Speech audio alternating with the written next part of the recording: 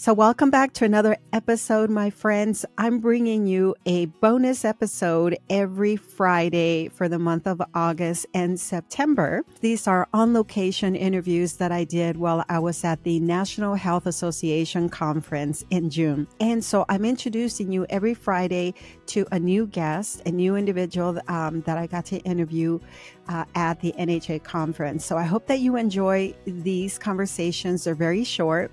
I filmed them on location. I didn't use a mic. I was just inspired to see why people went to the conference and what they were getting out of it. And I hope that you enjoy. This is the Healthy Lifestyle Solutions podcast, and I'm your host, Maya Acosta. If you're willing to go with me, together we can discover how simple lifestyle choices can help improve our quality of life and increase our longevity in a good way. Let's get started. We have Peter Goldstein. Welcome, Peter. Tell us why you're here.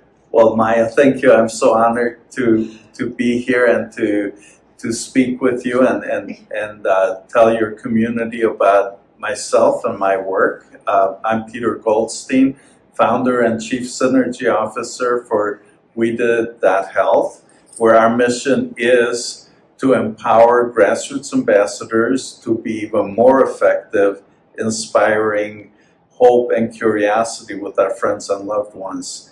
And what drove me to that, of course, is the frustration we all experience when we know how we're benefiting and our friends and loved ones, they just don't want to hear about it. They're closed-minded to it. So our mission is to find better ways to communicate that, to inspire them, to get them curious, so that when we have somebody in our life who may be diabetic and they don't know that that's so easy to reverse and there's so much hope for better health or whatever the case is, we want to have the ways that we can get through to them and not necessarily, for sure not to tell them what to do with their lives, but to get them to open their minds, get them to get curious, get them to say, well, you know what, maybe there is a solution, maybe some of these chronic diseases are reversible, they can ease up. I don't have to look forward to suffering more and more for the rest of my life.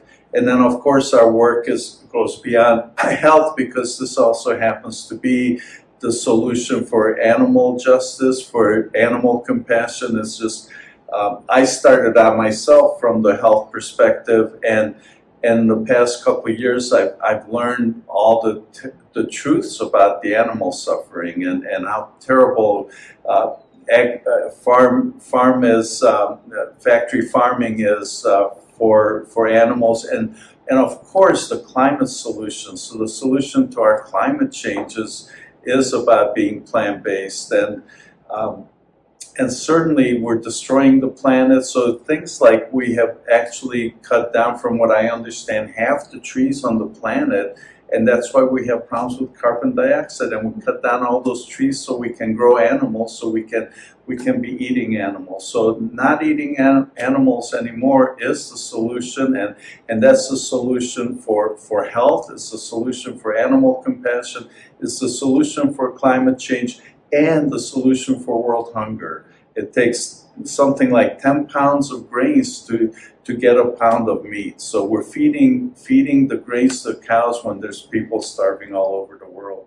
So that's who I am, that's my work, and please look for us at WeDidIt.health and join our community. We have a Thrive and Inspire community, where it's our mission to support ourselves, to thrive physically and emotionally, and then to inspire our friends and loved ones so nobody else has to suffer anymore. And you cover all areas. Absolutely. So that's our mission, is to cover all the different aspects.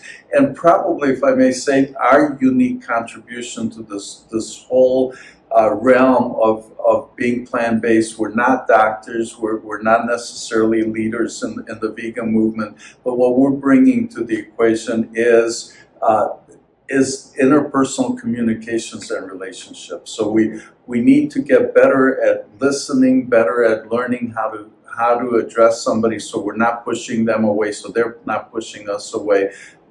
ways to have better relationships. So we're welcome at Thanksgiving dinners and things like that. Yeah. So Peter, we're really excited about all that you're creating. Thank you so much for being here. You have a booth at the conference. Is that just to let people know about We Did It, or other things that you're doing? Well, it's about the things we're doing with We Did It, and our primary way to get involved with us is we're inviting people who are plant-based to answer the simple one-question survey. So we have a one-question survey that asks the question, so how has your health improved since you changed to be plant-based? Because our vision is to get 1 million people on the scoreboard so we can put the scoreboard up on a billboard on Times Square and show the world the power of plant-based living.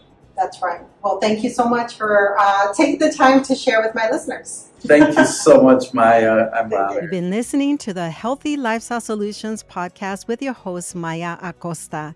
If you've enjoyed this content, please share with one friend who can benefit. You can also leave us a 5-star review at ratethispodcast.com/HLS. This helps us to spread our message. As always, thank you for being a listener.